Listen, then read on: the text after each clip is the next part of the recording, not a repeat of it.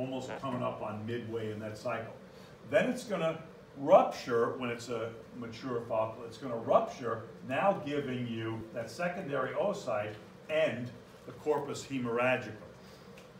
Here, you can see that you have this luteinizing hormone coming in there, taking that mature follicle, getting it ready so once it gets rid of that secondary oocyte, it's not going to degenerate like we talked about. It's going to actually form a special structure called a corpus luteum that's going to be a hormone-producing entity itself. It's going to produce progesterone and estrogens.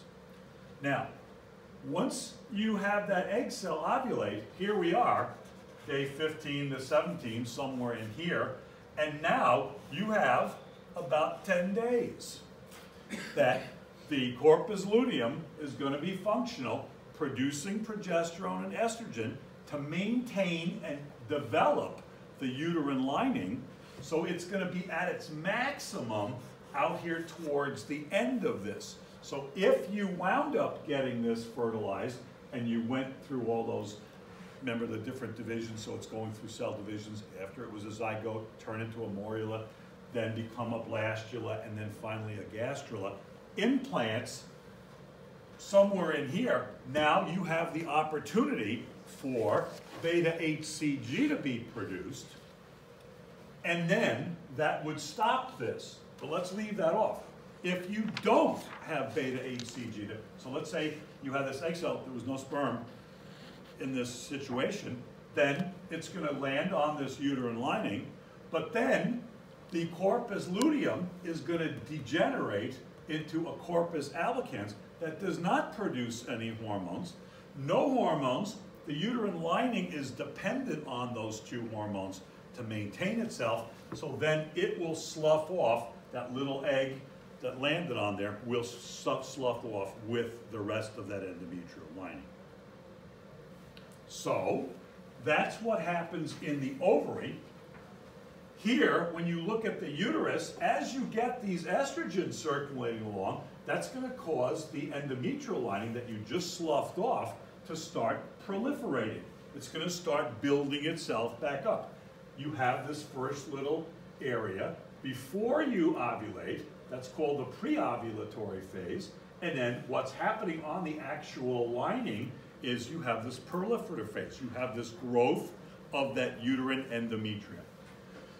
So then you ovulate. You now have this post-ovulatory phase, which is now after ovulation, and now you have what's called the secretory phase in the endometrium.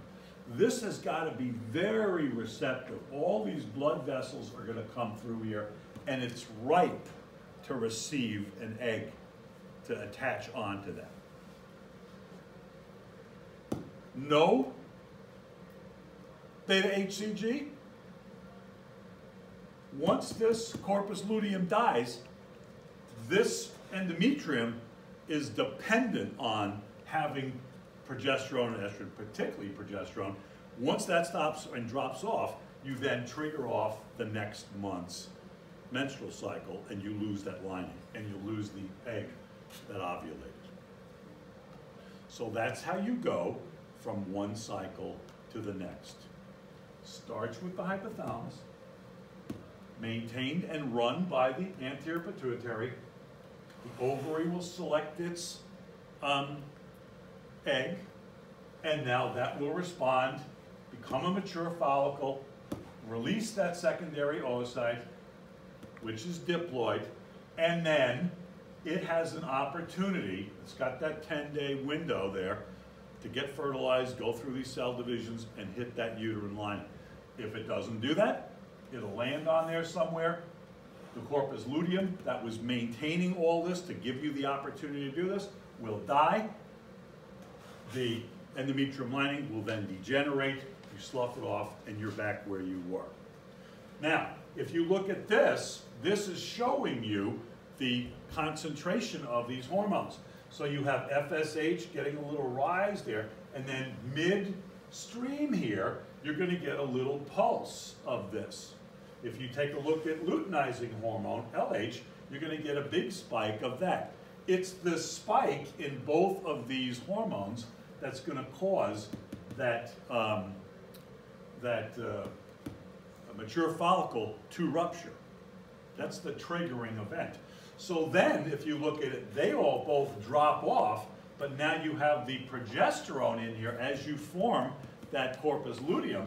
That's now going to start growing and reach its maximum. So if you look at where this is in physical time, you've got this nice endometrium maintained here, and then you have the estrogens that would spike as well. They also have a little elevated rise in here. So that's, you've got to have both of those hormones will maintain that lining.